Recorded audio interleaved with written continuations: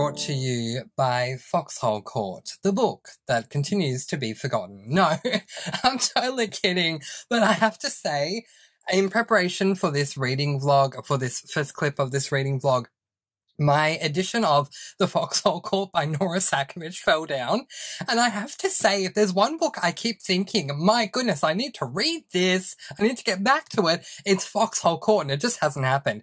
Hello and welcome to this week's reading vlog. I plan to do multiple check-ins, therefore I plan to be extremely concise. So, today, it is the 10th of February 2023. It is currently 9:14 p.m. I attempted to do this earlier today and went on for way too long. So, we're going to keep it very brief. Okay, this, over the course of the next however many days, I plan to read 2 different books. I am reading 2 books at the same time. That never happens with me, but I got motivated to. I'll tell you why soon enough.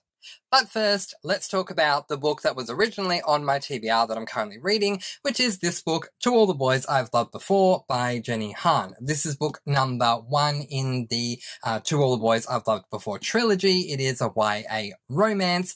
I am currently up to chapter number 4, page 21, or actually I think it's more like page 25 because I've read a bit into chapter 4. But anyway, my thoughts are not really enjoying it so far.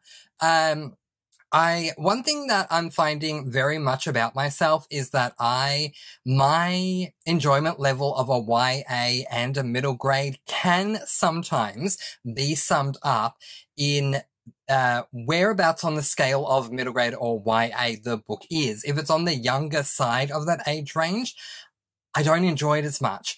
And this book seems to be on the younger side of YA, at least so far. There is so much room for growth, but at the moment we are following Lara Jean, and she just seems incredibly immature to me. I don't know, it's just coming across that way, and if there's one thing I just don't enjoy reading about, it is immaturity. It's just my thing, I don't like it, but I've decided I'm going to give this book until the first quarter mark, so that will be around chapter 18, 19, somewhere around there, and then determine if I want to keep reading or not. But so far, not really loving it, have to be honest. We'll see what happens. I'll update you more on that one tomorrow. The other book I'm reading is Mistborn: The Final Empire by Brandon Sanderson. I am so excited about this. So I picked this up before I started To All the Boys I Loved Before. It was in the earlier hours of this morning where I was thinking about Mistborn, and then I thought, well, what the heck is stopping me from picking it up right now? So I did, and I'm really loving it. If you have read Mistborn: The Final Empire before, I've just made it to the part where Kelsier has met Vin for the first time, and he is seconds away from asking her to join his crew. That is not a spoiler because it happens incredibly early on in the book. I am so happy to be back in this book with these characters. This is my favorite book of all time, and oh my gosh, I can tell why. It is so good. Alright, I'll be back again tomorrow for another update that will be a little longer than this one, but I just want to open up the reading vlog. So, To All the Boys I Loved Before, currently about a 2-star read, this little section far in, and Mistborn, 5-star read. Overwhelming 5 stars, if not 6, will crash through the ceiling. That's how much I'm loving it. Alright, I'll see you for more updates tomorrow. It is Saturday, the 11th of February at 6:21 p.m. to be precise. I have just finished To All the Boys I Loved Before by Jenny Han, and yeah, I kind of want to sit with my thoughts before I tell you what the rating is. So if you don't have access to the Discord, or if for whatever reason you don't want to join, which is totally fine, I'll give you my rating for this book in the monthly wrap. But if you're over on the Discord, I'll give you an update there, and obviously I will give the rating that I have for this book on Goodreads, which Goodreads I will update after recording this. So yeah, Goodreads is probably already updated right now, so you can go check and see in your time listening to this what I rated it. But I'm debating between a 3.5 and a 4 stars. So when I checked in yesterday, I was saying that I was potentially going to DNF this book. I was giving myself up to a certain point to determine if I was going to do that. But you know what? Things turned around pretty quickly. So in this book, we follow Lara Jean, who has decided to write letters to the 5 boys that she has ever loved. Her mother, unfortunately, is not with us anymore, but her mother had given her a hat box when she was a little girl and said that she could keep anything she wanted to in this box that was precious to her. So whenever she found herself falling in love with someone, she would write them a letter, and instead of posting it, she would place it into the hat box. Not too far into this book, maybe about 4 or 5 chapters in, but page count maybe about 50 pages into the book, so it's not a spoiler at all. Her father, her father is taking things to a thrift shop that he wants to get rid of, and Lara Jean can't find her hat box anymore, and the next thing she knows, she finds out that these letters have been mailed to all the boys that she had written to. So that becomes rather interesting, and things go on from there. Okay. Let's put a spoiler tag up on the screen because I just want to say a little bit more that I don't know if some people will consider to be a spoiler or not. This does occur in the first half of the book. So, spoiler tag on the screen. Okay. The spoiler is that the first guy to reveal to her that he has received her letter has a bit of a chat with her. And what they both find out, Lara Jean and this guy who, I'm trying to remember what the heck his name was. Peter was his name. So Lara Jean and Peter are having a chat, and Lara is just telling him, you know, that's how she felt at the time. Peter is the most, well, made out to be the single most attractive guy in the entire school. All the girls want to be with him. All the guys just want to hang around him.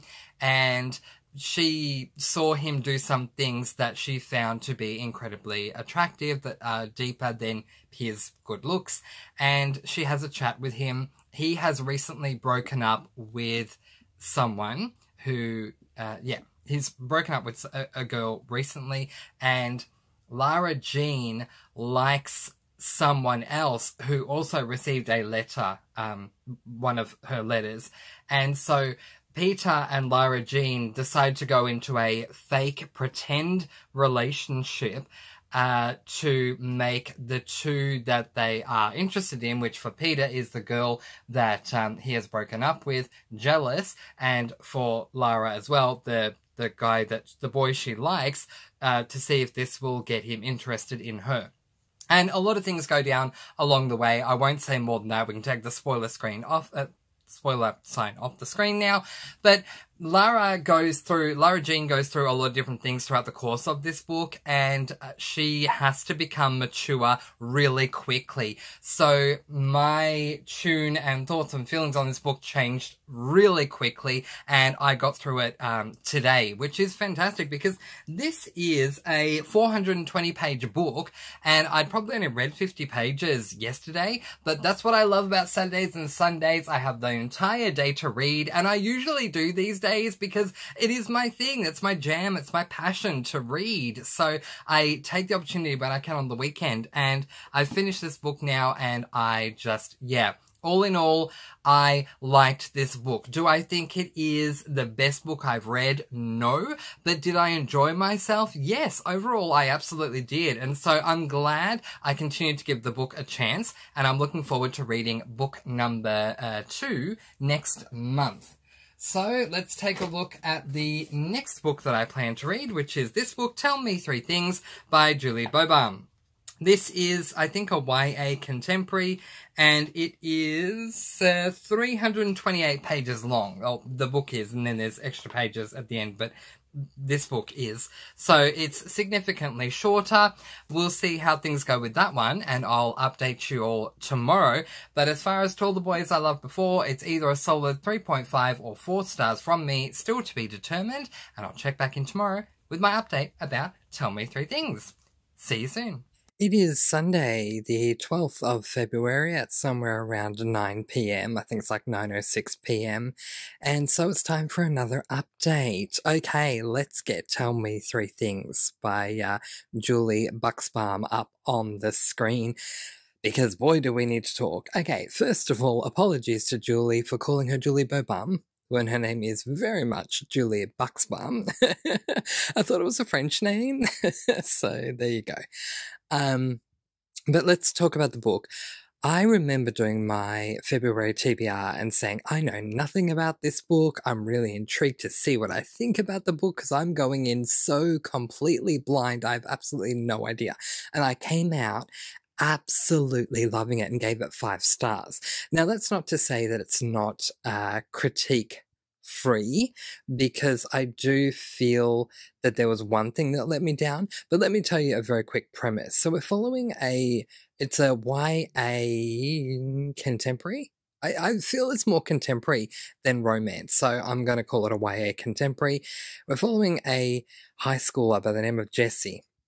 Jessie has lost her mother. Her mother died.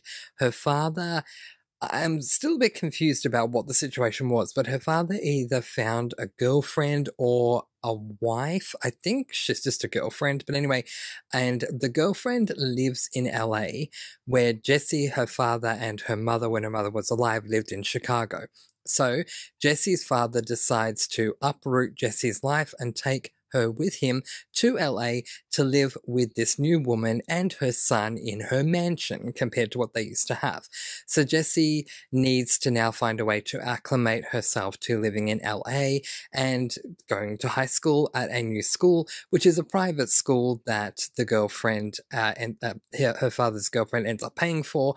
And it's just a really weird situation. Everyone seems really snobbish at the school. No one seems to even want to acknowledge her presence, except for these really mean girls who seem to just be putting her down and just being really awful. But then suddenly out of nowhere, Jessie receives an email from this guy who is calling himself Somebody Nobody, SN for short, who wants to kind of be like her spirit guide or guardian angel while she's there to help her navigate the high school. Jessie decides, what the hey, let's have a bit of a chat with him and see what happens. And these two characters continue to email throughout the majority of the book. The question becomes, who is this guy? But while that may sound like it's a romance or even a romance mystery, I feel it's more a contemporary because we spend a lot of time with Julie trying to deal with the loss of her mother, and incidentally, she loses the closeness of family because her father, whilst he is still alive, is really not there for her anymore. He seems to kind of discard her for this new woman. Meanwhile, this new woman that the father's with has her own child, who is a boy who goes to Jessie's school, and he very much abandons her early on and says, no, I got my own life, you go fend for yourself. But what we end up finding out about him makes more sense. I don't want to get into that because that is a spoiler that we don't find out until further on the book. But we find out some things about him, as I say, that make more sense. But Jessie, Julie's the author. Jessie goes through a lot of struggles at the school and dealing with the loss of her mother and the loss of communication and family with her father and missing home and things like that. There's a lot of grief and loss that she's processing throughout the book, which is what's leading me to believe it's more of a contemporary. My one complaint, because it is still a 5-star read for me, is that we seem to spend far too much time in Julie's head. Now, maybe I should be more forgiving of that because it's a contemporary in my mind as opposed to a romance. If I were calling this a YA romance, I would give it 4 stars because we spend way too much time in her head. But as a contemporary, I probably should forgive it. So objectively, it's fine, but subjectively, it's just not something that I enjoyed. To give an example that's not of the book so you understand where my annoyance is coming from, Let's just say that Jessie finds this guy at school that she likes and she asks him if he is single. We then spend 2 whole paragraphs, if not more, with Jessie in her head about what she thinks about the guy, what she's hoping his answer's going to be, the fact that she is sweating or her hands are shaking or whatever before we get the answer. Now, if this were to occur just once or twice, it would be fine, but it occurs all the time. Jessie will say something or ask something, and then we have to full on, be with her internally in her mind, going through all these different thoughts and feelings she's having before the story can progress. And that did kind of annoy me. But I have to say, the who are you, as far as the whole anonymous writing trope thing is concerned when it comes to a romance or a contemporary, I do love that trope when it's done well, and this was done very well. I was intrigued to find out who SN was all the way through the book, and the ending made me very happy. That's not giving away any spoilers, that's just my own thoughts and feelings. The ending made me incredibly happy. But yeah, I absolutely loved it, aside from that one complaint, and even with that one complaint, I'm still giving it 5 stars. So, the next book I went to pick up was this book, Your Welcome Universe by Whitney Gardner. This book has been shelved, and I will tell you why. First of all, if you're new here and you don't know the difference between a DNF and a shelve, I'm more than happy to tell you. In my mind, a DNF is a book that you start, you don't finish, and you don't plan to go back to it. A shelve is when you have a book that you either started reading or you haven't started reading, you put it back on your bookshelf and you plan to go back to it at some other point in time. I have shelved Your Welcome Universe by Whitney Gardner because at the moment I'm exclusively looking for audiobooks. I'm working on a number of different crochet blanket projects, and so therefore I'm currently looking to consume my reading through audio listening. And this is going to be the first time in years that I've purchased a book without checking if it was on audiobook, because I always normally do. But yeah, I was really excited to get into this book and then suddenly found I can't find an audiobook anywhere. So if you can, please let me know. I struggled for a while to think what the heck I was going to do and thought, I'll just make Mistborn replace Your Welcome Universe, but I wanted to read something else while I'm reading Mistborn, and so eventually I settled on this book, Evermore by Alison Noel. This is a YA paranormal, and it's book 1 in the Immortals series. Now, this is on my second SAS list, the list of making some good headway in. I have actually read this book before, so I already own it, and so thought I might as well do the reread of this now to officially start my SAS list with this series. Long story short, we are following a woman by the name of something that I don't remember, and I'm in another room right now, but anyway, she has psychic abilities, and she doesn't like that she does. That was enough to intrigue me to keep reading the book. I don't want to say too much else at this point, but she has met a guy at high school. It's a YA paranormal. She's met a guy at her high school who's new, and when he's around her, everything else seems to stop. Like, she can it's not that she reads the minds of others, but that she hears their thoughts, whether she wants to or not, and it's very overwhelming for her. But whenever he's with her, everything goes quiet, so she wants to know more about this guy.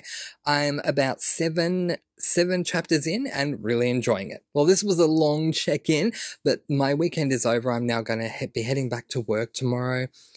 I'm never ready to head back into work. I mean, I always wish my weekends were longer, but what can you do? I'll do a check-in with you all again tomorrow. Until then, happy reading.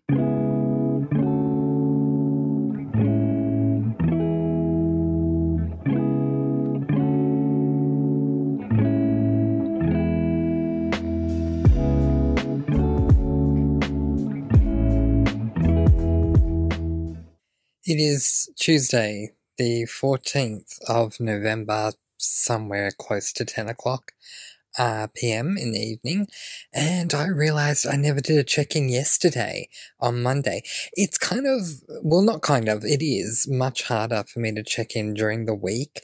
I don't have a lot of time to read during the week, and I work on a rotating roster, so Compared to the weekend, I have very minimal time to read. These days, I'm working a 9:30 to 5:30 shift, and by the time I'm done at the end of the day, I am so exhausted. Today, I broke a personal record. I work in customer service in a call center. Let's put it leave it at that. And today, in the space of 7 hours, I took 105 calls. I love my stats, and sometimes they show the effort we put in. So I'm just exhausted by the time I'm done. So there's no option for me to read after work because I'm too exhausted to even absorb what I'm reading. And that number of 105 for today, that is a personal best for me. I've never broken 100 calls in a day. So I'll celebrate that win, but usually I'm somewhere between 80 and 95, 96 calls a day, which is just ridiculous for the space of 7 hours. So I'm exhausted by the end of the day, which means reading is just not an option. So it really depends on what shift I'm on. Because I'm on a rotating roster every week, my shift can change, and the centre is open from 8 a.m. to 8:30 p.m. So it really varies. A couple of weeks ago, I did 12:30 to 8:30, 12:30 p.m. to 8:30 p.m. shift, and this week I'm doing 9:30 to 5:30, which is mainly what I did last week too. What works with this is if I get up early enough, I can have about an hour or at maximum 2 to read in the morning before work, which I appreciate. But on the weekend, I'm obviously reading a whole lot more because I'm not working. I just want to make a point of this here because it's something I think about during the week, but since I don't really check in a lot during the week, I don't get a lot of time to mention this, so forgive me, but it's a thought that definitely relates to reading. How do you all feel when you read during the week, if you're working during the week? And, working can be absolutely anything. It can be paid or unpaid employment. Anything that you're doing, even if your sole job is to be a booktube creator and you're not making money, or if you are looking after your family, cleaning your home, or whatever it is, how do you feel during the week compared to, or during those times when you're really busy and you only have a couple of hours to read versus when you have a whole lot more time to read? For me, it's really tough reading during the weekend because when I'm only reading for a couple of hours, a book that's really short can take me forever to get through. And by the time I get to the end, I find it a lot harder to remember the finer details of what I've read at the beginning, or even, in the first third of the book. So I'm kind of struggling with that. So let's put Evermore up on the screen. First book in the Immortals series by Alison Noel. That's what I'm currently reading at the moment. My initial goal was to finish this tomorrow, but it's just not going to happen. So I'm hoping I'll have it finished by Thursday. And at the moment, I can honestly say I'm enjoying what I'm reading when I'm reading it, but I can also say that I don't feel like I'm retaining a lot, because of how limited my reading is for every day and when it is in the morning. So it's been a bit of a struggle bus for me at the moment, the past couple of days, but what can I say? I don't even remember the protagonist's name and I don't have the book on me, but we're following our protagonist who is a psychic that doesn't want to be a psychic. So a long time ago, her parents and her sister died, and she's the only one in the 4-person family who survived. Her aunt took her in.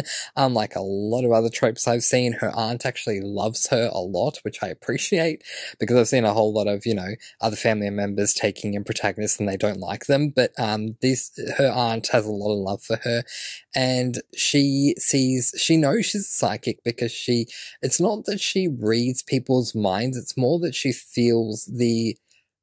receives the thoughts that others have unwillingly. She doesn't want them, she just hears them anyway.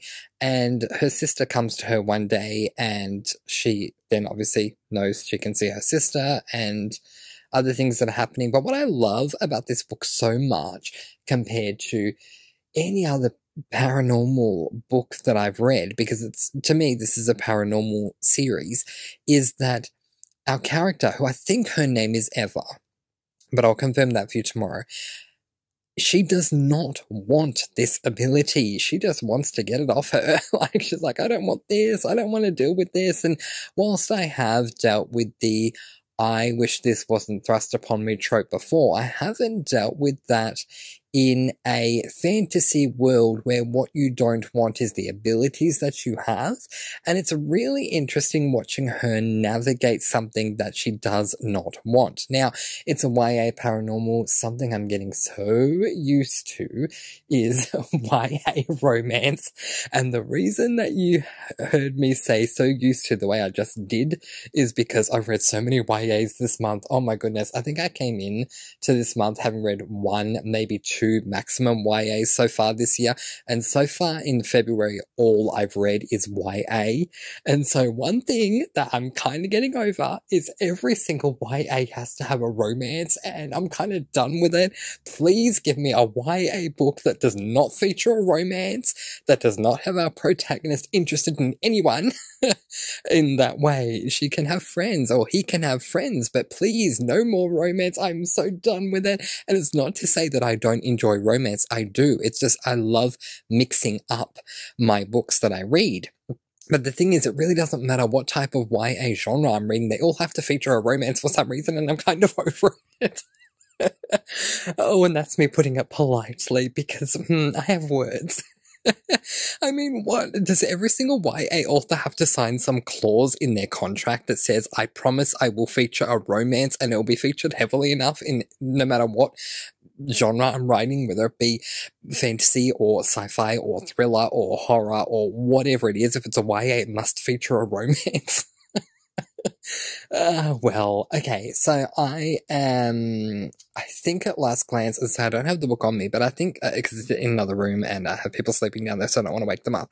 But I think I'm on chapter 14, and I think there's 39 chapters in the book, so I'm close on halfway, but not exactly halfway yet. So there you go. That was a whole lot of rambling. Hope you enjoyed it. I'll see you again tomorrow for another update. Happy reading. It is Friday, and it is, sorry, no, it's not. No, it is Saturday. I apologize. Saturday the 18th of February at 2:38 p.m. in the afternoon, and I do realize that I did not check in with you on Wednesday, Thursday, and Friday, and I'm going to start changing up how I do my reading vlogs moving forward, because I was recently rewatching a reading vlog that I did in 2020 where I said this, and I thought to myself, you know what, past Mr. Francy, you are so right. I am so doing this from now on, because it makes so much more sense. Okay, so I am going to wrap up this entire week for you, including my update for Evermore and just wrapping everything else up that I've read this week. But moving forward after this vlog, I'm going to check in twice a week with you guys. I'm going to check in with you on Sunday nights, and to wrap up what happened over the course of the weekend. And then I'm going to check in with you guys on Friday nights to wrap up with you of what I've gone through, what I've read and all that stuff for during the week. So the reason for this is because, as you heard with my, I don't want to call it depressing, but, you know, with my more exhausted tone, because I was so exhausted at work, I'm sure you can tell I'm a lot more bright and bubbly today because it's Saturday, that, yeah, I don't have a lot of time to read during the week, and it was really bumming me out, and I really didn't have a lot of time to read at all between Wednesday and Friday. So yeah, didn't really have a lot to say there either. But yeah, what I'm going to do from now on is just continue to do what I normally do, which is to take advantage of my weekends, read as much as I can on the weekends, not forcing myself to. It's more because I have that time. I will enjoy it as much as I can, enjoy the weekend to the fullest by reading as much as I can, because that's what I want to do and I don't have that opportunity during the week. And then what I'll do during the week is I'll just take things a little more easy and read what I can when I can and give that update on Fridays. Alright, so let's jump in. I have finished Evermore by Alison Noel, book number 1, the Immortal series. You guys, I remembered giving this book 5 stars when I first read it, because I saw that on Goodreads when I updated the status to say that I was rereading it now. But now I remember why. The ending is so good that it's making me want to jump right into Blue Moon book number 2, but I'm not going to do that. For those of you who are interested in my progress with the Immortal series, I'm going to pick up Blue Moon in May. This is because I have filled out every single month up until the first half of December of this year already with all my TBRs. They're already ready to go. I've never done that before, but I have this year, and I just couldn't find a book to take out or swap around earlier on in the year than May. So in May, I will read book number 2. I have placed that in there. So that is good. At least that's ready to go. But yeah, I love this book. I had so much fun with it ultimately. Yes, there is a romance. Yes, I am continuing to get annoyed with how many romances have to feature in YA, so I'm sorry you had to listen to that, but it's true. When all I'm reading is YA, YA, YA, YA, and regardless of that YA genre, there's a romance included, it can just be annoying. And when you have someone as transparent as me, reporting back to you in my reading vlogs how I'm feeling in that moment and continuing to be transparent, you're going to have me saying, yeah, I'm getting sick of all these romances in YA. But anyway, it is what it is. Ultimately, I did love this book, and the way that it ended was so powerful. It was so freaking good that I need to read book 2 now, but I will force myself to hold off until May. 5 stars for this book. I do highly recommend it. If you love paranormal books, then I recommend this book. I haven't read the rest of the series, so I recommend this book on its own. If you are intrigued in the premise where we follow someone who does have magical abilities but doesn't want them and wishes they would just get the heck off her, read this book because we definitely have a character like that who doesn't want these abilities. But yeah, it is a really good book, and Eva goes through, and Eva is the protagonist's name, hence why it's called Evermore, book 1. Eva goes through, excuse me, an amazing character arc in this book that is just so wonderful. I love her. I love her friend Riley. Riley's a crack up. I hope we have more of Riley in the series, and her love interest who, there is more to him than meets the eye that we learn more about as we go along in the series. His name is Damon. I love Damon too. Yeah, great book. Highly recommend it. Especially if you like books with a darker tone in YA, then I recommend this too, because it doesn't have a full-on gothic approach, but it seems to have a little bit of a gothy tone, if that makes sense. All right, so 5 stars for this one, and that's kind of where I'm up to. Alright, so my update with Mistborn is that with the Final Empire, I haven't gotten any further because I just haven't had time. So I am currently on page 76 out of, it's a very long book, out of 660 pages. So yeah, a long way to go with this one. But you know what? If I don't finish the Final Empire by the end of February, I don't even know what month we're in anymore. If I don't finish this book by the end of February, I am more than happy to carry it on over into March. That is fine. And then start Well of Ascension after it and read this book and Well of Ascension alongside the other books that I already had on my TBR. So that is my update for that. Okay, let's take a look at what my goal is for next week, because I do have some goals. Who knows how much I'll be able to stick to those goals, but we'll have a look anyway, because, you know, we might as well. Okay, if you would like to see me updating my goals on a daily basis, please do feel free to come on over and join us on the Discord. I have a reading / bookish goals section where everyone has their own name channel under that section on the Discord, and we can all put in our goals that we have. And for me, I'm updating weekly goals at the moment. So here are my goals at the moment. So today and tomorrow I plan to start and finish this book, Decaffeinated Corpse by Cleo Coyle. This is book number, I believe it's book number 5, yeah, in the Coffee House Mystery series. Then, oh, sorry. No, that is correct. Then tomorrow I also want to, I want to have this book finished, but I also want to start French Pressed, which is book number 6 in the Coffee House Mystery series, which I think at this stage is going to be the last Coffee House book that I read this year, because I've read a number of them already, and so that will be good enough to carry the series over to next year. But yeah, that's my goal, and I will read French Pressed. The plan anyway is to start it tomorrow and finish it on Tuesday. because of how little time I have on Monday and Tuesday to read. And then I plan to re-pick up The Final Empire and continue on with that and get as far as I can all the way up until Saturday, when I'll pick up my next book on my TBR, which is this book, Amina's Voice, by, oh goodness, I've forgotten her name, by Hannah Khan. So that's the second last book that I plan to read. And then we are going to be so close to the end of the month, because by that point there'll only be like 3 more days to go. So yeah, I plan to read, to start Amina's Voice on Saturday the 25th, probably finish it on Sunday the 26th, and then on Monday the 27th and Tuesday the 28th, I plan to read The Magician's Nephew for the Chronicles of Narnia buddy read that we have going. So yeah, that's kind of the goal at the moment. So therefore, wrapping up this week, I read To All the Boys I Loved Before by Jenny Han, book number 1 in the To All the Boys I Loved Before series. It is a YA romance, and I gave this book 4 stars. Tell Me 3 Things by Julie Buxbaum. This is a YA contemporary, and I gave this book 5 stars. And Evermore by Alison Noel, book number 1, the Immortals series, and which is a YA paranormal, and I gave this book 5 stars. And next week I plan to continue on with Miss More, The Final Empire, and to start and continue on with Decaffeinated Corpse, as well as French Press, as well as Amina's Voice.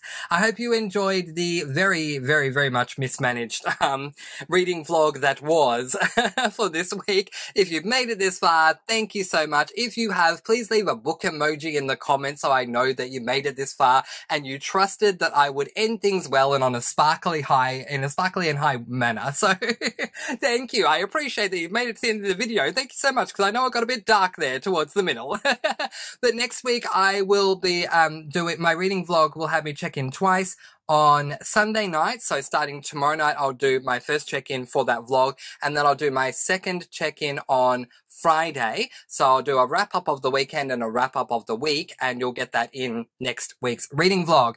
Okay, that is where I am going to leave it. Letting you all go with peace, blessings, and so much love. Please do be kind and love one another and spread your sparkling energy all throughout the world, and let me know what books you're planning on reading this week and what you're looking forward to reading for the remainder of this month. But in the meantime, happy reading! Bye everyone!